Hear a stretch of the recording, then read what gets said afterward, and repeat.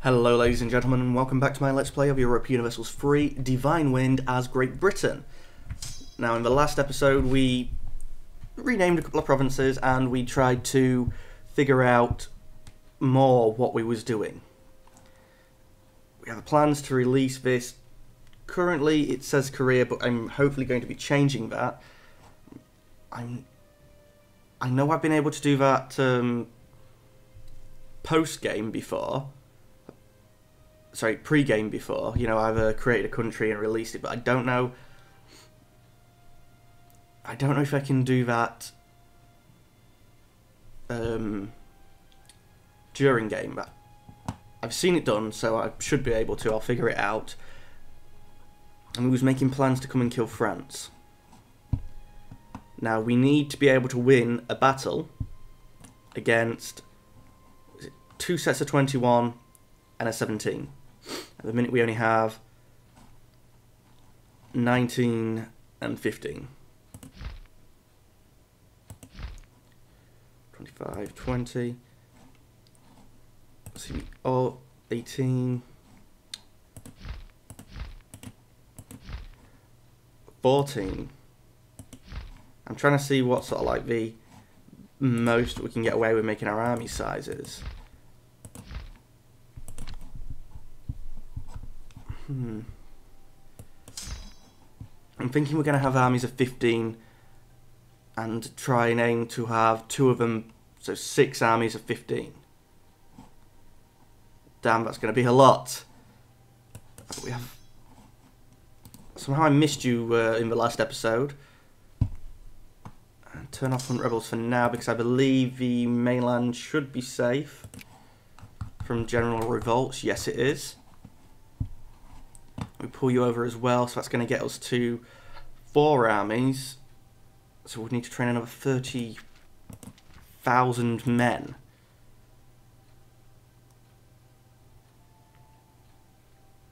We've got room in our supply limit for it. But that'd be another 10 gold a month, I think. Gaining 38 annually, so actually we're gaining a good bit. Let's let the speed up.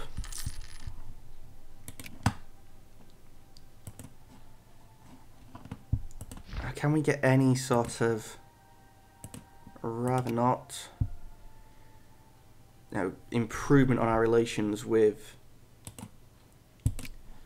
I don't think we will be able to. So let's instead go for these royal marriages again.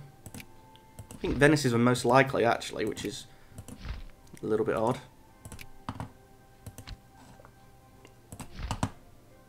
We can't declare war.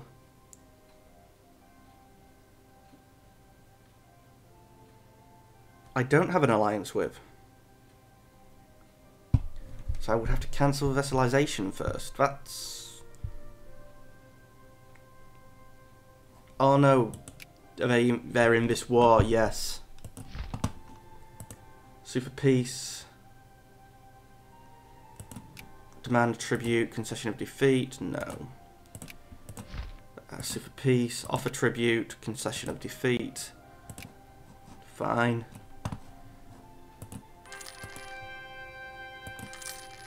And let's see, rejected, rejected, rejected. Accepted. That's fine then. Of course, for now we have no diplomats because I saved enough just to make that one proposal. Ooh, we have a new colonist who we can send out to... How long does it take?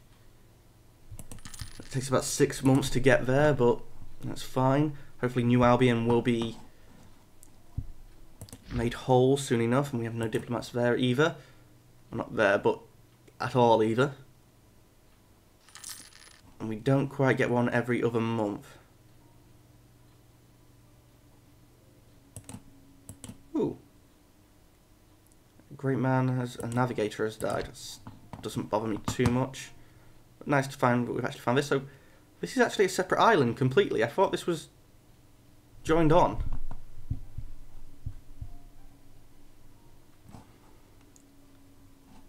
Ah.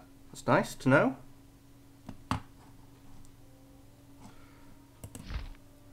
Can I get military access for you? Very unlikely, so no, that is. Let's see, if we did go to declare war, we have great relations, but yet they won't do anything I ask for. We have military access, which we'd have to get rid of. We have reconquest. The fact that they won't even take a royal marriage means that Diplo annexing France is completely out of the question. Because obviously we need to have a royal marriage so we can do that. And they're our vessel. These are all things that we can deal with. And to start with... we don't have great relations. We have 150. See, unlikely. They're likely take an alliance, but do we really want... Oh, the great man in our employ... Damn. He was our edge over France. Let's see. We have 4 magistrates. That should be enough to get cultural tradition up. Yeah, this is commission painting. Just shy. Unfortunately, that noise, I don't know whether you was just hearing that gate opening, means I'm going to have to leave it here. But I'll be coming back to this and it'll be obviously recorded for a full episode. But I'll be back shortly. Hello ladies and gentlemen, and welcome back. But to you, this is in the middle of an episode. Fortunately, I did say I was going to be right back, but I sort of, well, it's a day later, and I'm recording this now so I can finish off this episode so that I can encode it so it'll go up to as you see it today, but as I see it yesterday. So at the minute, this is actually coming out basically an episode a day, me recording it an episode a day. Now, from looking at the comments, a few people have said, basically what will be our deal with vessels, and I'm thinking to go for places with worthless land and worthless trade. I mean, let's see, what do these guys actually have as trade? The Chinaware is quite nice, but it's mainly grain and fish. I may even actually consider trying to keep this from these guys. Iron Naval's not really that good, and maybe try and get them to expand up north a bit. But anyway, that's going into a bit of finer detail. But bad land, basically, we're going to get rid of, and we'll try and keep the good land. Now, somebody said about keeping France as a vessel and try and tech up quicker. But at the moment... And I know I'm saying to somebody, sorry, I am terrible with names. I'm really terrible with them in real life. In fact, I think I'm going to be better at it on here than what I am in real life. But as you can see, France is already out-teching us. I believe they started behind us, and now they're out-teching us. And Brittany, even more. That's partly due to all our crippy lands here. But I'm going to sort them out, and we're going to have a vessel of my creation as well again, I think. But I wouldn't mind if... They had to be different countries, didn't they? But I wouldn't mind... Let's see who holds that. I wouldn't mind a few extra territories first, because there's a couple of semi-decent territories that I'd like to keep. Like in the Middle East, I'd like to keep Alexandria, Judea. I think Medina's a good one. Actually, no, it's not. I guess production, but... And Mecca, I would like to keep them actually under my control directly, but I might not. I'm definitely wanting to... Again, that's bigger details, but I think I'm not going to release the vessel sort of there. I'm going to maybe modify the game a bit. I would really like to hear your opinions on this. I'm maybe going to modify the game a bit and create my own vessels that I want to release. Like I said, amend Korea here. Because, well, I want to release them as my colonies, not as just random things that I've conquered and then re-took over. But I'll take your input on that, whether you think that's a fair thing to do or not. Is it just me, or if Germany had sort of like maybe this, Delphine, Avignon, and Delphine and Avignon, that would be a rather neat border. It means me giving up land, so it's not going to happen, hopefully. But yeah, that would be a rather workable border. Then again, so would coming up to here. Switzerland and maybe taking Savoy and Provence, which I think is more like the traditional border, but either way, we're going to continue on now, and I'm not 100% sure what we was doing. I think we was mounting troops to go and attack France. So, let me check that. We should have had a navy that was moving to... just dropped that army off, I believe. So it's going to come here and pick up the one in our Iberian little area. Someone has also suggested creating little trade areas in countries like we've done here. I guess preferably taking the centre of trade as well. Over in the New World. I mean, this would be a bit big. But maybe just these two provinces here, create a centre of trade in them, and then release the rest and keep this as under our direct control, and then the terrible ones out. I mean, base tax 3 and 5 isn't too bad. 4, 3.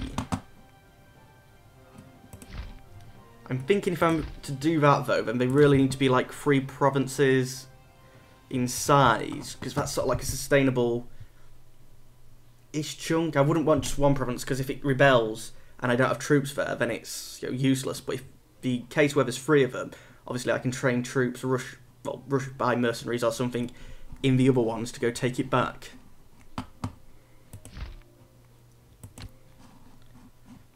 And that could be a good tactic for in China, because I don't want to take huge swathes of their land, but I wouldn't mind. Like, for instance, we have Shanghai here. Unfortunately, the centre of trade's actually in the capital. Base tax 10 and a 7. I guess you're a, oh, you're only a 4. And a 4. But it's getting to that area where this would be an acceptable area to try and consider taking. Shanghai definitely, just because it likes the name. Oh, and please keep the suggestions of names coming. I haven't had a chance to look at the comments for today. The ones that I've seen are the ones that are actually for yesterday. But, oh no, 2 days ago from your point of view. God, I'm losing track of this. Anyway, let's bring this ship around. The Emperor's reputation is tarnished. We'll gain the infamy because we're not too bad on that, and it is going down. Let's see, current ruler. Oh, almost 1 a year. I thought it was going down better. We have a seat free. Inflation reduction. Oh, it was our morale guy, wasn't it? Which I think I was trying to sort. But we didn't have the magistrates. Ooh, new tech. New decision we can have. Right, the Holy Roman Emperor, they tell us that the Council of Gallieni has happened in their territory, so they can now perform the Counter-Reformation. We can't because we've already swapped.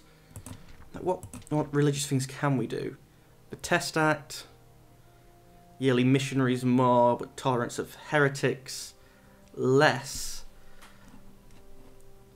Well, not heathens though, just heretics. And France is doing a better job than us, but we're not doing too bad at converting the heretics. Actually, we're doing terrible. In India, we're not doing too bad, but yeah, the rest we actually do seem to be doing terrible. But I do like the more missionaries, but we don't have the money to fund more missionaries yet. Yeah, we've got 4 sitting there, so that's no point enacting that yet. And national tax down, stability goes up, I'm not fussed about. Revolt risk increase, missionary cost less, chance more. And we just have to have a theologian for that. It might be worth getting a rubbish one of them now, enacting that, then leaving. I mean, how many of these just ruler administration is 6? I think we'll be able to do that when we get our new... Yeah, we'll be able to do that with our new king when we get him. Which is missionary cost down, stability cost up. That's, I think, enacted until the end of the game. I've not messed around with these much, to be honest. Government tech at least 15. Oh, that's a no-brainer. Once you have it anyway. Missionary cost down, missionaries up. Yeah, you gotta go with that one. We just need a theologian, and we'll gain a bit of revolt risk, but we'll gain an 8% national tax modifier. How much do we get national tax? 62, so we'd gain about 4. But that's monthly, isn't it? 4 a month is actually quite useful. And we don't want to be changing that because we're soon going to be going up. Anyway, the timer is gone and I am jabbering on. Sorry if this episode is a bit confusing because it's really like the start of 2 episodes. But I will endeavour to make sure that the next recording session is a nice long one. But as always, thank you for watching and goodbye.